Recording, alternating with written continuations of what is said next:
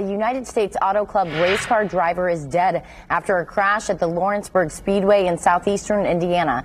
The USAC says Justin Owens was killed last night while trying to qualify for the AMSOIL Sprint Car National Championship. Officials say Owens' car crashed into the outer wall, causing it to flip several times at turn 3. The 26-year-old was from Harrison, Ohio, and was the reigning track champion at Lawrenceburg Speedway, scoring 2 feature wins and the title in 2022.